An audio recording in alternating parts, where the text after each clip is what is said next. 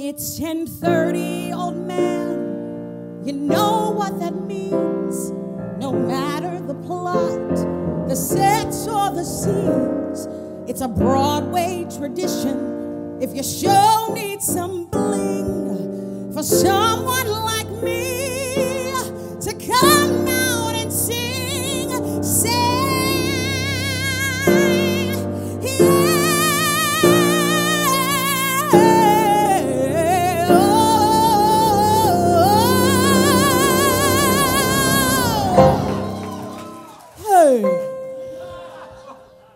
Yes, I have just one question which I'll ask, if I may. Why the hell did they name it the Great White Way? 'Cause if you wanna hit, learn what's on another know, and let a big black lady stop the show.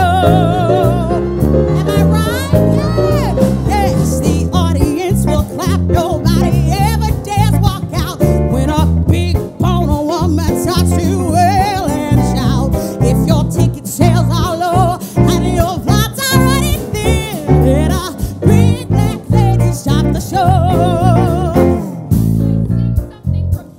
No, it's gotta have some grit. Can I dance a dream ballet? Oh, don't bore us with that shit. Your second act is almost over. Seems your star is up and died. It sure sounds like a cue to me, so white folks step aside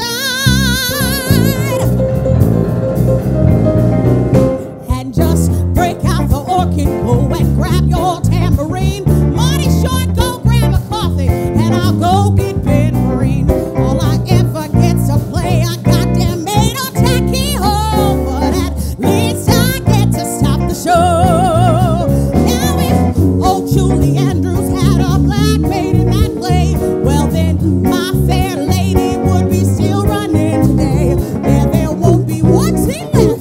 You'd be strictly in sorrow if a big black lady stops the show. Now won't somebody please explain why, whether gospel or blues, these songs are always written by some old fart white gay Jews? It's because they love their divas and the way their profits grow. And a big black lady stops the show. Well, can I sing some folk? No, you're better off with R&B. Yeah. Can we clap along? All right, but not on 1 and 3. If you need some body humor or a dose of righteous rage, use that pale-faced Christian channel with and put me center stage. And let a big black lady stop the show. Let a big black lady stop the show. Let a big black lady stop the show.